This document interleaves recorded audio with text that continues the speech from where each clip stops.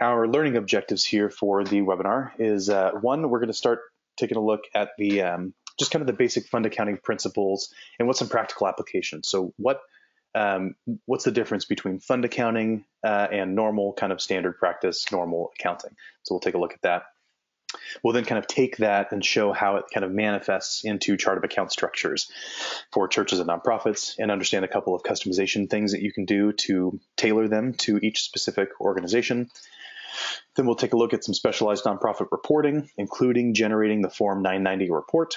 And then lastly, we'll take a look at Gusto, who is our partner for providing payroll services, and how that can integrate into our software or a fund accounting software to track payroll, housing allowance, tax payments, all of that stuff. All right.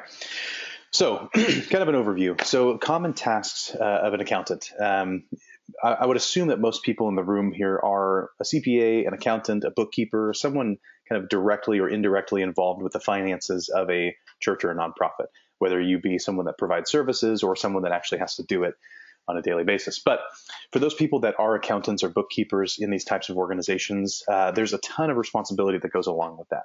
So you have to support the unique goals of the organization. So each nonprofit or church kind of has a mission that they're trying to accomplish, right? So you want to make sure that what we're doing on a daily basis is kind of executing that vision. So how does that then filter into how we enter transactions? Kind of everything has to be going towards this kind of bigger goal that the entire organization is working towards. You also have to assist in setting up a chart of accounts that also kind of supports the unique goals of the above. So, if you want to track how well certain departments or teams or ministries or events or trips or things are doing, you have to make sure that the chart of accounts and the structure and everything that you do on the bookkeeping side kind of correlates, or at least gets you to being able to track information for those things. Because at the end of the day, it all boils down to reports, right? So you have to be able to throw a report at a department or ministry head and say, here's how you're doing, here's how much you've spent, received, here's how much you have, here's how much you're doing compared to your budget. All of those things are answers to questions which are built from a chart of accounts and an accounting structure that can accommodate for all those things. You also then have to kind of take that and configure it into an accounting software. So ideally, you say, here's where we're going. Here's the chart of accounts that can get us there. Now I have to make sure that that chart of accounts works in whatever software we decide to work with. Some softwares allow for things that others don't. So you have to kind of configure that into an accounting software, learn the software, learn how it's going to be used in order to accomplish your goals there. You then might have to advise bookkeepers on how to navigate the complexities of not only the software and the chart of accounts and the organization, but also now fund accounting, which is weird and different than normal accounting, and it confuses a lot of people. And then finally, at the end of the day, you then have to be responsible for answering the questions people ask you, which are then supported by reports. So again, kind of at the end of the day, any accounting system, whether it be fund or normal, you create a chart of accounts. You use that chart of accounts when entering transactions and keeping track of the ins and outs on the daily basis. You then use that to produce reports. So as an accountant for someone that is responsible for a nonprofit or church, there's probably 1,000 things I didn't list, but those kind of 5 are kind of overview and just kind of imply that there's a lot of things to keep in mind here. So how can you make that kind of more straightforward or easy so that it makes your life a little bit easier? Well, first, let's talk about what fund accounting is. So the difference that makes fund accounting hard is with normal kind of business accounting. For those of you who are familiar, it is, if you take a look at it, pretty linear. I mean, it can be tremendously complicated, but for the most part, you have money that comes in, you have money that goes out. The profit is then either saved or it's spent to fuel other things. You might owe money, you might have money that's owed to you, but at the end of the day, you kind of can come up with a pretty straightforward number of what's my assets, what's my liabilities, and then how much do I have left over, which would be equity, or how much you kind of worth after all that. That's business accounting. Now with fund accounting, everything I just said then has to be split or done separately by fund. A fund is I think it's going to be mentioned here in a later slide, but it is what's called a self-balancing set of accounts, which means take your chart of accounts listed from assets all the way down to expenses vertically, and then copy and paste it, into a different column for each fund that you have. Because essentially each fund has its own assets, its own liabilities, its own income, expense, which also gives it its own equity. So each fund is almost like its own little mini organization within the larger total framework of the organization you're working with. And we'll take a look at some examples on how that plays out here in just a little bit. But first, let's stop for poll number 1. So remember, there's going to be 4 polls. In order to get the CPE credit, you have to participate in at least 3 of them. So here is the first poll, right? Oh, excuse me, there are 5 of them. But anyways, so here's the launch poll. Question is, do you currently serve nonprofit or church clients? Select one of the following. Yes, I'm an in-house employee of a nonprofit or church. Yes, I'm an outsourced accountant, auditor, or advisor, or no, not right now. Okay, 30% said, yes, I'm an in-house employee of a nonprofit or church. Great. 57%, I'm an outsourced person. 13%, no, or not right now. Great. And someone asked, what are the CPE requirements? That is, you have to participate in the majority of the polls, so 3 out of 5. You also have to be present for 50 minutes of the webinar. And then at the end, there's an evaluation survey that you have to complete. So don't bounce too fast from the webinar. There is a survey that you have to complete. Someone else said that you have another webinar at the top of the hour. I think the survey is pretty quick. I'm going to try to end a couple of minutes before the hour, so that should give you plenty of time to get through that. Alrighty, here we go. So it's poll number 1. Great. So like I said, fund accounting is like its own little mini organization within the larger total, self-balancing set of accounts. So how does that play out? So fund accounting principles, the first of which, and this is kind of the core underlying point of doing fund accounting versus business accounting, is there's a focus on transparency rather than profitability. Again, this is a very dumbed down example, but with a business, your goal is to make profit to give back to the employees, to further other business practices, to do whatever. But for the most part, you're trying to do something, provide a product or a service in order to generate revenue to keep yourself going, right? Well, with nonprofits and churches, they might do some of that, but the primary funding for them is typically not from revenue generating services or products. It's typically from either donor gifts or some sort of grant, or someone externally giving money for them to accomplish their goal, because it's a public service for the most part. So there's kind of this focus on transparency, wanting to make sure that the money we have is being allocated properly, kept track of, up to date, so that we can kind of be, for the lack of a better word, transparent. So we can be open, we can be accountable with our money, rather than just trying to turn a profit on what we're providing.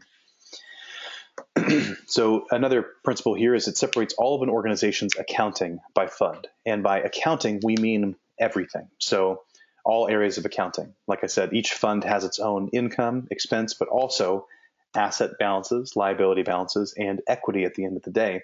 So again, take your chart of accounts. If you're thinking, we're all accountants here, right? So think in terms of a spreadsheet. Column A is the list of your accounts. And column B then would be the set of accounts again, but for fund 1, fund 2, fund 3, so on and so forth. So again, we'll take a look at some examples, but each fund kind of has its own chart of accounts, if you will. So here's an example. So in general accounting, kind of in a revenue standpoint, you would get revenue that then goes into the normal kind of, you don't really have a fund, so it just kind of goes into net profit for the year, and then you spend money, and that kind of keeps your purposes going. With fund accounting, you have the income and expense, but it might be coming in and out of different funds. So for example, you have a general fund, maybe a grant fund, and a facility fund. Each one of these would need to show that we've received a certain amount, we've spent a certain amount, and now we have blank at the end of the day to do whatever we need to do.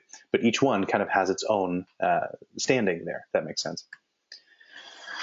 Fund accounting also obeys self or donor designated restrictions. We'll take a look at that a little bit more, but for the most part, that money that's coming in externally that needs to be transparent can either be kind of self-designated. You can kind of allocate things how you want it to be allocated, or if someone gives you money for a particular purpose, you now have a responsibility to track that balance of money uniquely from everything else. So here's an example. So let's say you have a checking account, and in that checking account was $3,000. It's your money, it's the initial amount of money that you've made as a nonprofit. You then write a grant, and you now get given a grant for $5,000. Great. Now you have $8,000. So you go to the bank, you deposit the $5,000, and you look at your checking account and you go, awesome, there's $8,000 now. That I've almost got triple what I had a second ago. Great. Now I can do whatever I want. No, not necessarily. 5,000 of that 8 is actually grant money. So that is a designated fund that you now need to keep track of, because most likely the grant says, here's $5,000 to do these things, and make sure that you're spending this money that we've trusted you with on these things. And if you don't, you can get in trouble. So that's where a fund accounting kind of system comes into play, where all of the money is sitting in one bank account. You don't want to have to open up a separate bank account for every allocation of money that you have to keep track of. So you put it into one bank account, but you need to be able to kind of split it by fund in order to see how much you have for each thing. So in that kind of vein of restricted funds, again, kind of two versions of this. So previously, up until recent times, there's been different allocations. There was unrestricted funds, which, by the way, net asset means fund. It's the same, it's synonymous. So when someone says net assets, they just mean funds. So it used to be called unrestricted, temporarily restricted, and permanently restricted net assets or funds. 3 designations. That has recently changed to just basically be restricted or unrestricted.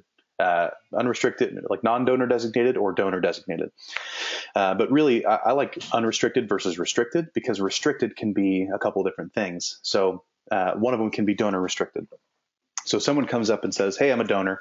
I want to give you $1,000, but you have to spend the $1,000 doing this thing or for this purpose. If you accept the money, you've said, great, I'll take your $1,000 and I will accept your terms. And so now you, as the acceptor, have a responsibility to take that 1,000 and allocate it separately for that purpose of which you've accepted it for. And so that way, if that donor ever comes back and says, hey, how's that $1,000 doing?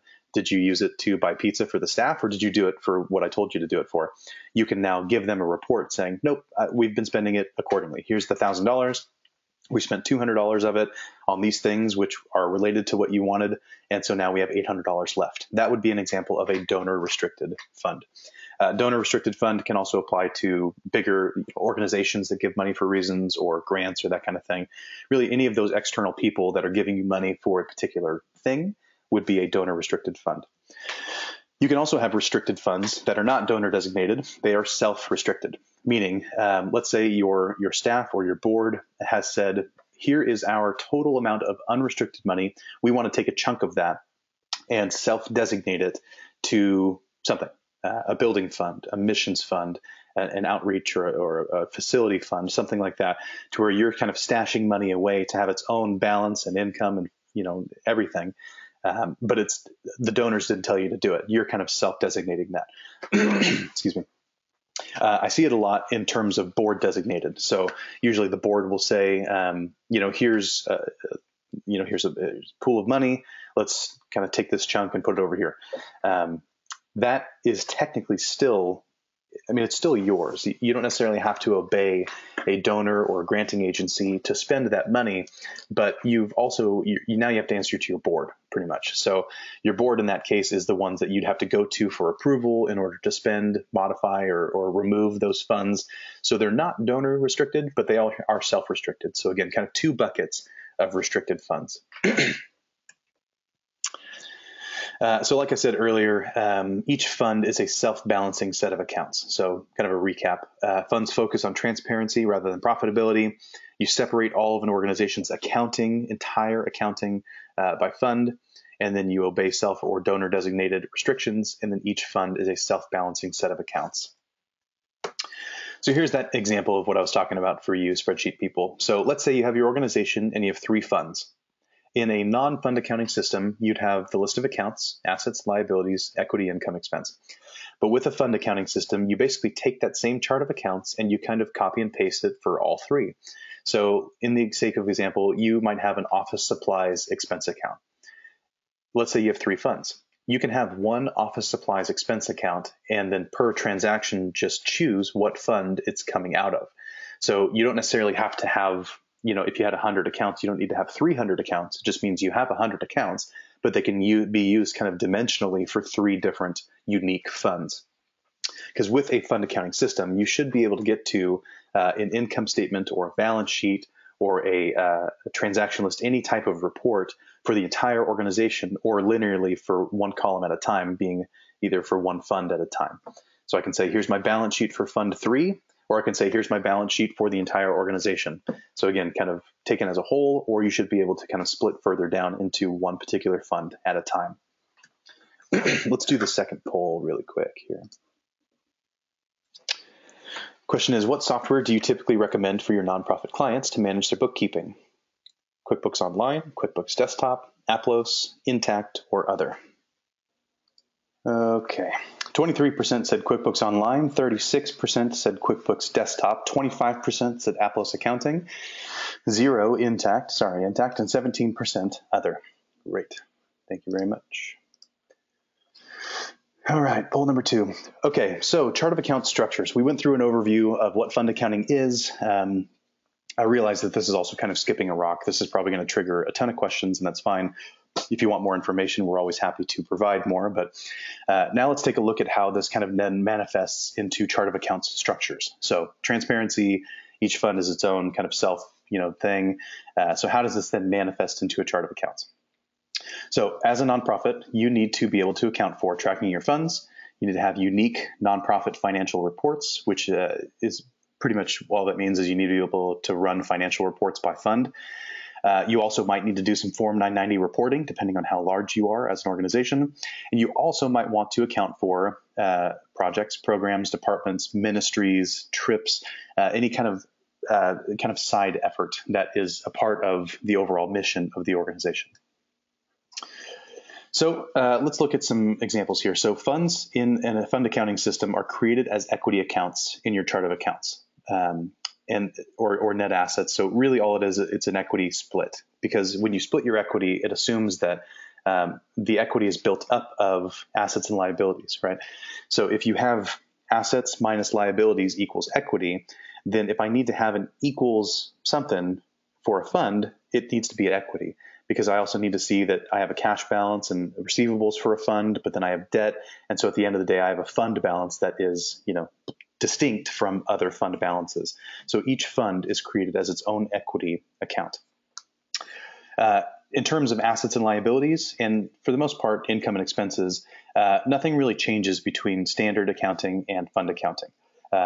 Reason being, assets and liabilities are indicative of real balances. And what I mean by that is you typically don't have more asset accounts than you do actual assets to track. Not typically. And same with liabilities. You wouldn't want to just have extra liability accounts created in excess of, things that you owe. So for an example, if you have one checking account and one savings account, you would want 2 asset accounts, checking, saving.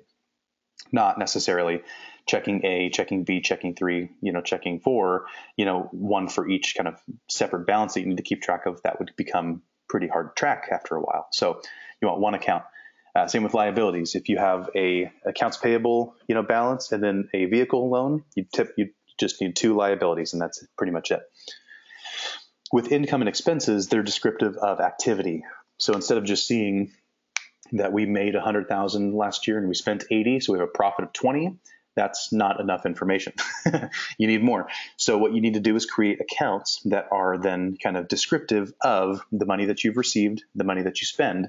So that way, when you provide the income statement report, it tells more of a story rather than just kind of giving a snapshot.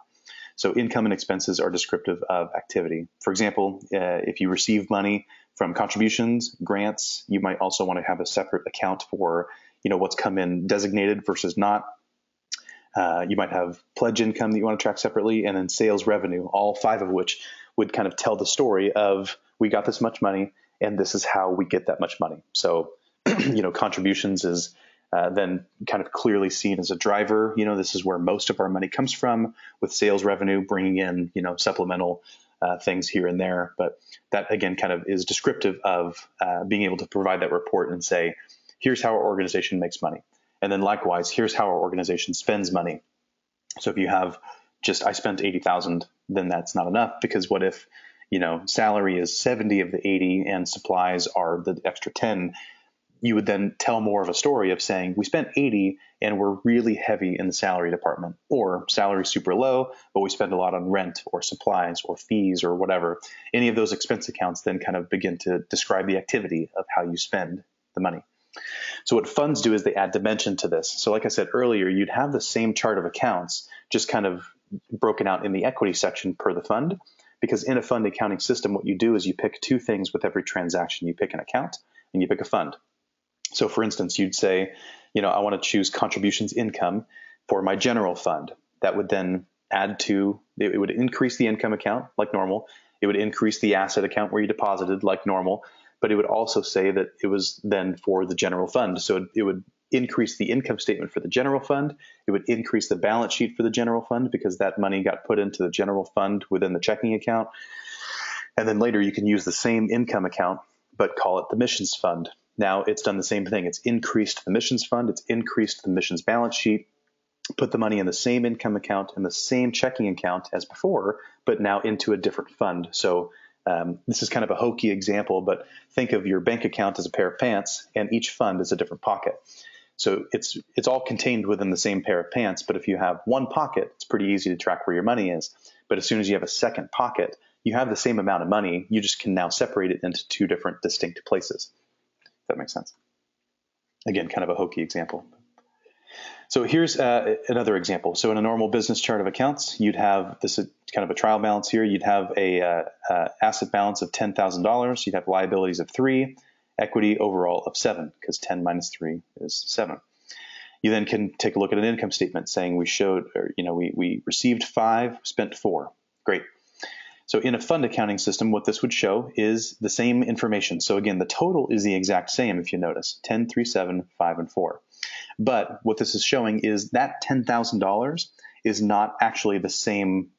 It's not all the same, right? That $10,000 is made up of 3 different funds. I have $3,000 in my fund 1, $3,000 in fund 2, and the remaining $4,000 in fund 3. Liabilities are also split. So I want to show that I have $1,000 against my fund 1, $2,000 against fund 2, but fund 3 is debt free.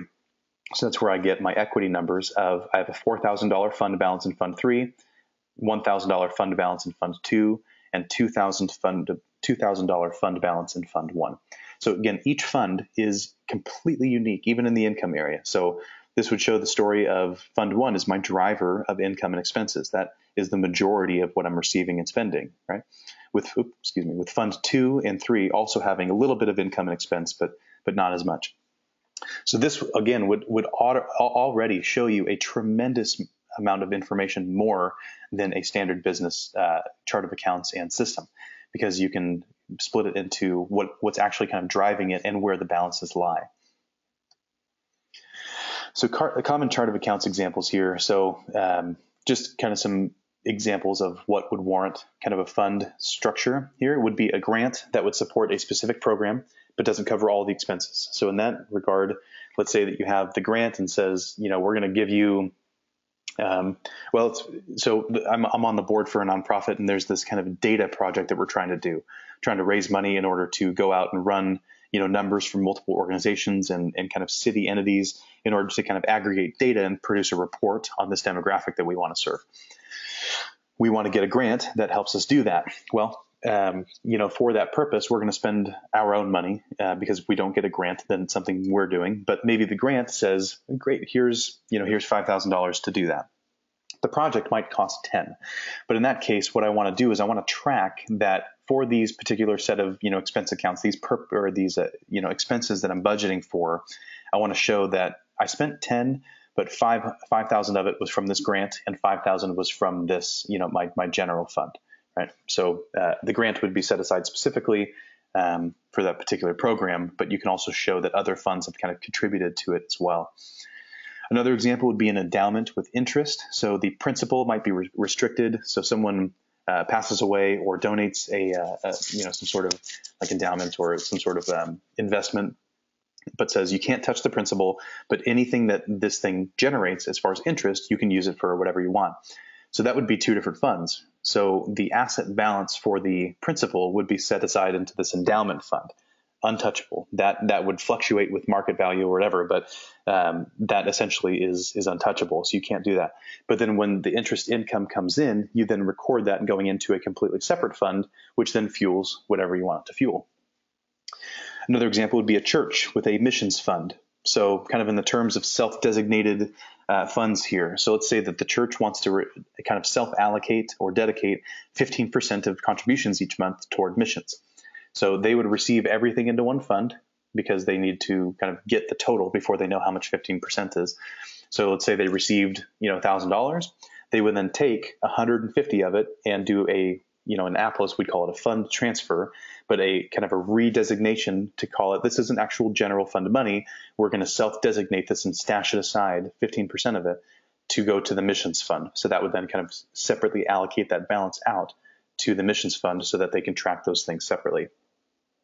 Another example would be a church that also operates a preschool and needs to be able to split payroll or other types of expenses and receivables for the preschool versus the church. If the preschool is not its own separate entity, but rather just kind of underneath the umbrella of the church, then a fund would be a good way to be able to track, here's how much the school has, is owed, owes, has received, spends. Again, completely different set of financial reports for the preschool outside of the entire other operations of the church. Alrighty, poll number 3. Question is, what is your experience level with Excel? Just the basics. I'm comfortable with formulas and basic graphs. I work regularly in pivot tables and large data, or I consider myself an Excel pro. It's weird how much I've come to appreciate a good spreadsheet. 7 years ago when I started with Aplos, I knew nothing about accounting. I knew that Excel was a program, and I knew that you could put colors in the cells, but that was about it. I didn't know how to do any sort of formula or anything like that. And so all of my kind of experience with that has been kind of self-taught and definitely learned from, the people that work at Aplos. But it has just completely transformed the way that I do work and even think. I tend to think in terms of spreadsheets now, which is fun, but also equally kind of sad to to the person that like my wife just makes fun of me for that constantly. But anyway, close poll. 17% said just the basics with Excel. 63% I'm comfortable with formulas and basic things. 19% I work regularly in pivot tables and large data, and 2% self-identified as an Excel pro. Well, welcome, Excel pros. You are few and far between. Let's see. Poll. I'm just looking at the questions real quick, make sure we don't have anything here. So those questions I'll be able to address here at the end. So let's keep going. Okay, still got some ground to cover. Okay, so we took a look at what fund accounting was, what's a chart of account kind of examples here. So now let's say that you understand fund accounting, the assumption. Let's say that you've also designed a chart of accounts that now accommodates for funds. So then you go and you enter transactions. And again, the kind of point of an accounting system is to be able to answer financial questions and provide financial data. And that is done in reports. So tracking your funds correctly is essential for nonprofit reporting. A couple of reports here that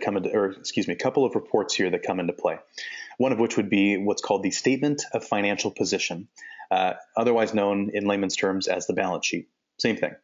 Assets equals liabilities plus equity, or put another way, assets minus liabilities equals equity. That is the statement of financial position. Statement of activities is otherwise known as the income statement or profit and loss report. Here's my income, here's my expenses, and here's my net income at the end of the day. Something that's kind of special about a fund income statement or a fund statement of activities is there's also a separate section at the bottom that's called other fund balance movements, which we'll take a look at here in just a little bit, but something that affected the fund balance that was not income or expense. So we'll take a look at that. You also want to be able to run a report that shows you the cash balance by fund. So similar to a few slides ago showing checking is 10,000. You want to see that my checking is 10,000. Yeah, but how much is in each pocket? So here's the 10,000, and here's how it's split up by fund. And then the statement of functional expenses, very, very similar to kind of a 990 report, kind of breaks your expenses up into different categories. We'll take a look at that here in just a second. So here's an example of a statement of financial position or a balance sheet by fund. So notice that it's not added here, but you could have a total column that shows the entire asset, liability, and equity balance across the board for the nonprofit. But each fund is its own column. So the general fund, missions, and building fund all have their own distinct asset balances, liability balances, and equity overall worth. Same with an income statement. So same funds, different order, which has always bugged me. I don't know why that went to a different order, but here's the income statement. So you can see that the general fund is the main driver of income, with missions and building also having a couple of things there. And then for the expenses, same thing. And then the net income at the bottom showing here's the total profit or loss for each one of my funds. Now, so I mentioned the other fund balance movements. At the end of a fund income statement, there should be some sort of summary at the bottom that brings you to kind of correlate with the balance sheet. So an example of this would be, so the general fund. Let's say my beginning fund balance before this period of time for the income statement was almost $18,000, $17,780.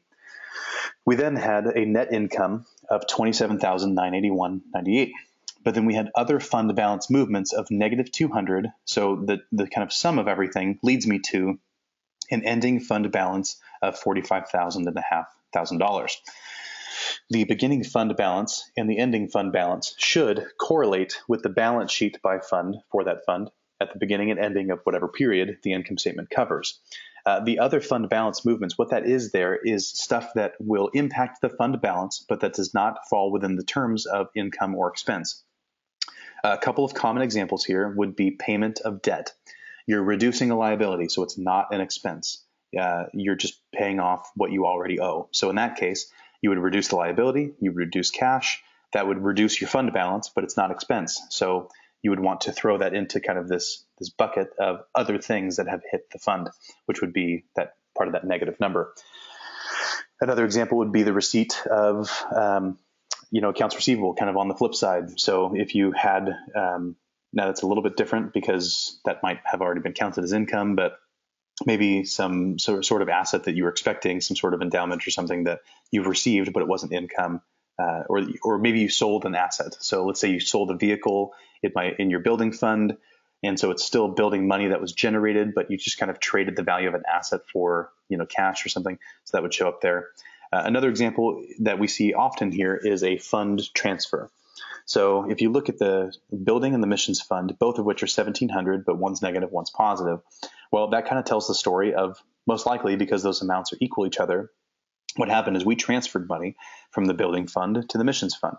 So building fund had a removal of money. That building fund went down, whereas missions fund went up. Your total cash balance would have stayed the exact same. You're just kind of taking money from my left pocket to my right pocket. But again, that kind of other fund balance movements then just kind of tells the story of, here's where we started, here's our net income, here's everything else that kind of messed with the fund in order to get us to our ending fund balance at the end of the day. The statement of functional expenses breaks your total expenses up by fund, but for different kind of categories here. So like you'd have basically, here's your total administrative expenses, and then you'd have your kind of administrative expenses by fund. I don't have an example here, but it kind of correlates a lot to the 990 report as well, where it breaks things up into the kind of program services, management in general, and then fundraising stuff. So again, it kind of just further splits your money up into different categories. We're going to talk a little bit about the 990 report here in a bit, but that's another just example of a common kind of nonprofit report. Ironically, I've never seen one in the wild. I studied it and it's there, but I've never actually been given a report that is a statement of functional expenses. Let's go through first, before we move on, let's just look at a couple of common pitfalls. So this relates to if you're using a non-fund accounting system to track a church or a nonprofit. Some things that you might see here is one, you might have created more asset accounts than actual accounts. So like I said earlier, if you have a checking account, you only want one asset account for that checking account. If you don't have a fund accounting system and you're trying to keep balances separate, you might have done a workaround to do a sub-account structure to say, here's checking, but then I need a general checking, a missions checking, or a building checking. You might have also gone as far to go to the bank and open up separate bank accounts. But, in this example, this is where the accounting system would have more detail than the actual bank. But the downside is one, reconciliations would be very hard to do. So now you get one bank statement, but now it's split across, 3 or 4 more assets. So reconciliation would be kind of a nightmare. And also this only applies now to checking. So if you had to do this then for your savings and petty cash and inventory, you'd have to do the same thing for every single account. So what it would do is it would cause you to have a larger chart of accounts with multiple sub-account structures in play. So there's an example. So here, like in this case, I've got the checking and the savings, both kind of in the same format. I've added 4 funds, so I need to have now 8 extra accounts just to have a separate balance sub-account underneath checking and savings. This is only 2 accounts, so if every account needs to be split like that, you're now looking at 4 times however many accounts you have in addition that you need to create as sub-accounts.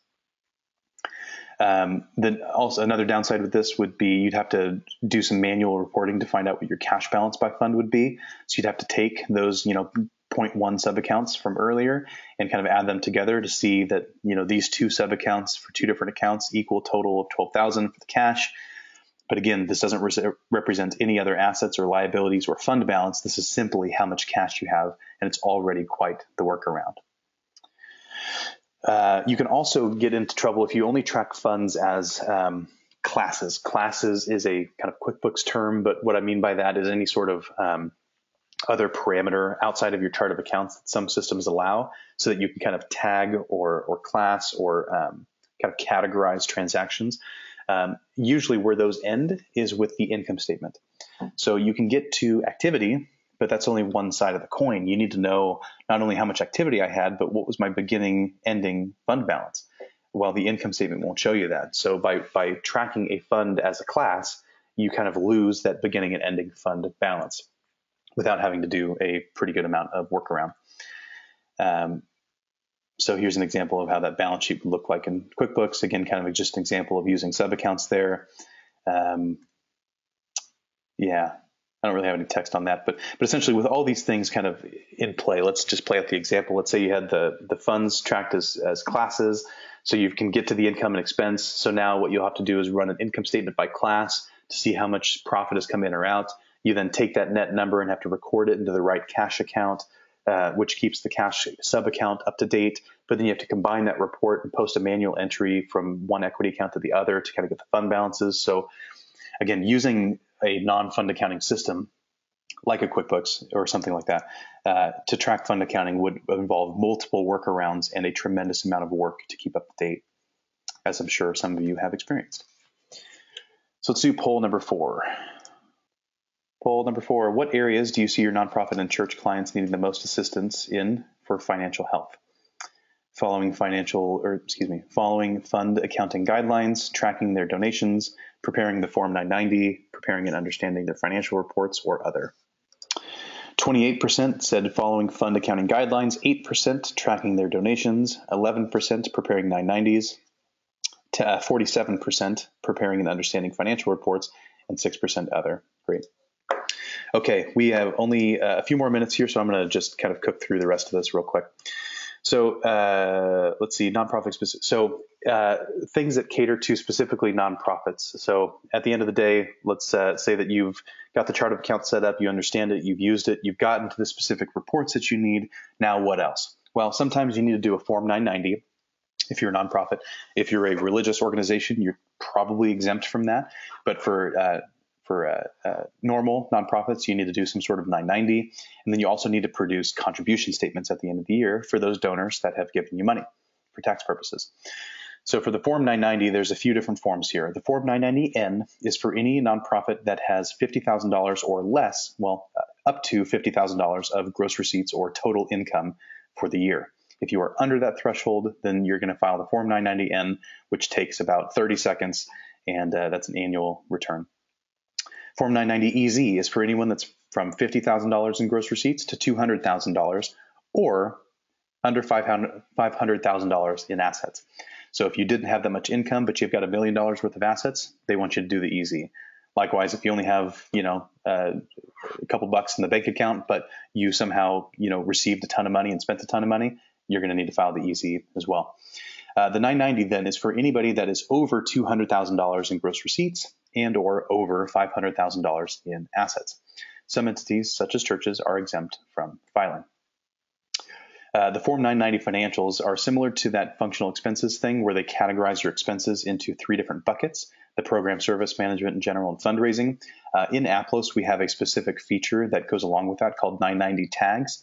So if you need to track that, what it does is it allows you to kind of select what applicable 990 category and what program service management, general fundraising. So it allows you to select that alongside of what account, what fund, and what Aplos categories you want to use. So what it does is it allows you to kind of simultaneously track the 990 information and your financial information, so you don't have to cater your chart of accounts around the 990 categories, because nobody wants that.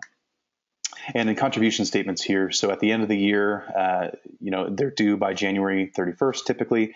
So you want to be able to make sure that you're accurately tracking the donations and pledges that have come through.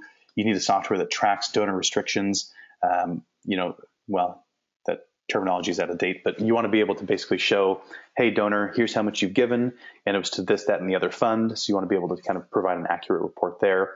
And you also need to be able to track the separation of tax-deductible donations versus non-tax deductible donations, which an example would be if someone gives you $50 to attend a banquet, but the ticket was $50, that's not a donation. That is in order for them to come in and have a meal for the banquet. Now, if they would have said the ticket's 50 and they gave you 100, then anything over what was kind of deemed as payment for something received would be on top of the requirement. So that would be a donation. So in that case, you'd have to split that donation and show that half of it was non-tax deductible and half of it was. So in a perfect world, your nonprofit financial system, if you could have one, would do all of the above. You'd have the fund accounting, which would then give you the ability to, record donations and maybe even provide a donor portal for your donors to log in and give more money and run reports. It would allow you to receive donations online, track events, track, customers or contact relation management software where you can see not only who's a donor, but who's a prospect. Who should I go take to lunch in order to get them to become a more regular donor? And how would I even determine that? So a CRM type software would help with that.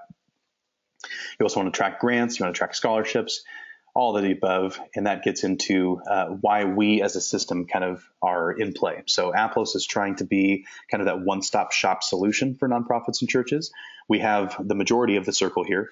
Some things are pretty unique, like grant and scholarship management, but fund accounting, donor portals, online donations, some event management type thing, and the CRM, we've got those covered. And we hope to one day kind of have the full circle so that no matter what type of entity you are, you can use Aplos and you can have all of your bases covered in one system. One of the things that I also wanted to mention today is with a system, you typically can't do everything. And sometimes people are a lot better at things than you can ever be. One of those examples for us is payroll. We don't want to build our own payroll, at least not yet. And I doubt that we probably ever will. But for that reason, we have searched far and wide for the best partner for payroll integration that can allow for not only payroll, but payroll by fund as well, because that is super important. Some people get paid out of different funds and, that kind of thing. So we have then landed with Gusto. Gusto is a fantastic payroll provider, and they do everything. They do automatically calculates and pays your files, your federal and state and local payroll taxes, as well as produces W-2s, 1099s, and new hire forms. You have unlimited payrolls across all 50 states. Direct deposit comes standard. New employees go through kind of a self-onboard entirely online, so there's no manual paperwork process you need to put them through. And also they get payday emails, lifetime accounts, direct deposit, and more. And if you're an Aplos customer, and I think overall, I'm not exactly sure, but there's also a free 3-month trial that you can go through as well. And they have a tremendous support team, and they can help kind of transition you into their software very, very easily. So if you were to use that and Aplos, then you have the option to do kind of this integration here, which basically at the high level you'd run payroll. We would then kind of have all of your different payroll categories and stuff passed over to us, and that would come down here. So it'd say, here's kind of, salaries and wages, here's the benefits you're tracking, here's the tax amounts. And then you would then kind of go through this mapping process, which takes not very much time at all. And you'd say, when you see this category come over from Gusto, I want you to hit this account. This thing from Gusto is this account. So you kind of map it.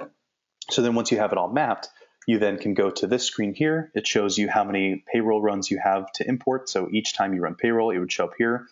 All you do is click import. That brings you to kind of a summary screen where you see all of the employees involved. You can also apply a custom mapping, which means if one of your employees needs to hit a different fund than everybody else, you can allocate them separately to what kind of divisions they need. And then at the end of the day, you just click import, and then that posts as a journal entry, and then you're fine. So If the mapping doesn't change very often or at all, then once you get that done, each time you run payroll, all you do is click a couple of times and that journal entry then posts for you, and everything is done, keeping your accounting up to date while completely processing your payroll in a different system. So that is the integration with Gusto and Aplos. All right, well, I realize that it is 10:56, so you know what, I'm going to go ahead and just say that that is going to be all the time that we have today. What I'm going to do, though, is I'm going to download these questions here. There's not a ton, so I'm going to download these questions, and then I'm going to respond to each person individually. So if you have questions in the next 2 minutes here, just shoot them into the question field, and then I will do my best to get everything answered and responded to you either today or tomorrow. So for those of you who have just joined us, let's do one more poll real quick. That poll is, are you interested in learning more about Aplos for your nonprofit clients? Yes or no? Trick question. Better be yes. Just kidding. I'll give you a couple seconds there. But yeah, so this is the last poll. Again, you had to participate in at least 3 of the 5 polls. You had to be present for at least 50 minutes of the presentation, which if you're still here, then congratulations, you did it. And then at the end, I'm going to close this in just a minute or two. And so there's going to be an exit survey that you have to complete. Make sure you complete that entire survey. You have to put your name and answer a couple questions. And there is something at the end that you have to trigger. And then that will then kind of give you credit for the CPE course that you need. Okay, let me close that poll and we will shut it down for the day. So guys, I appreciate you taking the time. Sorry we ran a little bit late to do the Q&A, but again, post your questions here. I'll leave it open until the turn of the hour. So that way, if you have questions, you can type those in there. And then I will do my best to answer everything at the end. Or I'll do my best to answer everything today or tomorrow. Okay. And a couple other housekeeping things is, yes, we were recording this. So if you have, if the audio cut out or if you want to watch it again, we're going to be sending out a copy once we kind of send the follow-up email to everybody. And then also, if you want a copy of the slides and stuff, you're welcome to have those. Just request one from us and we'll be sending that to you as well.